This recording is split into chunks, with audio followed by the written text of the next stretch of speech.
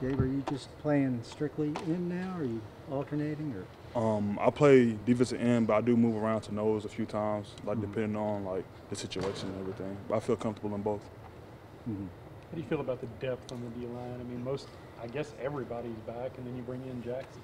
It's really exciting because I've never played with like a stacked defense like this, especially defensive line.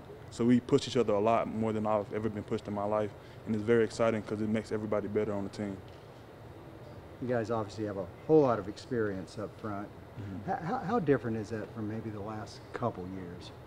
The last couple of years is crazy because like we haven't had like a lot of older guys like this, and so it's just many older people that like we can all put our input in, like get each other better. Like you could study film, but hey, I think you could do this, I think you could do that. It's like a brotherhood, and it just makes us really strong. Gabe, the way that pass rush came together by the end of the year, you hoping for a carryover or maybe building on that? Oh, we still building. It's gonna be way better than last year. I'm very excited about our pass rush, and we've been putting emphasis on that and getting better every day, and it's gonna be exciting. What do you think makes this group that much better than last year? Really, we are older now, but it's also our bond. We're very close now. Like we've been through a lot of stuff. We've been through ups and downs.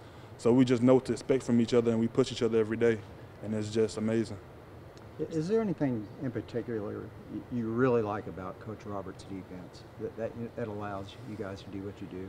He always puts us in position to make plays. He's going to put us in a position to where we're going to do what's best for the team and also what's best for us, and I just love it. Gabe, particularly at the left side, Connor Galvin at tackle, what's that like going against him in That's the best O-lineman in the Big 12, in my opinion. And if you want some good work, you want some good competition, you go up against him. And I just love going against him. Do you win some battles?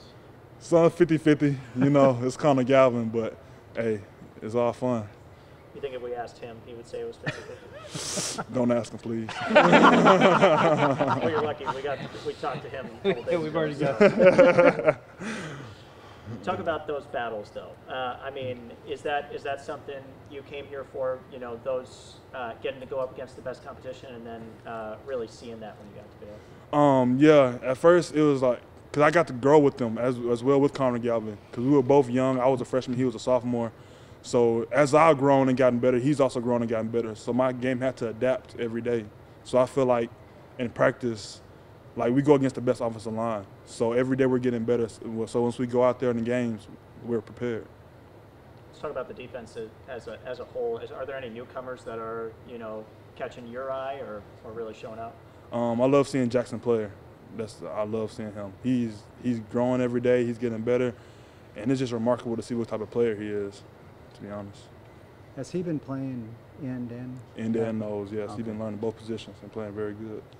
Gabe, what did it say about him that he came here where you guys are stacked with depth on the defensive line, and yet, I know it's his hometown, he played here, but that he was not going to back down from how deep it already was? He is not scared of competition. I will say that. He's not afraid. He's going to go out there, he's going to push himself, and he's going to get better. He has he don't care how stacked we are, how many people there are. He's just going to come out here and play his hardest and get better every day. Is he a talker? Kinda,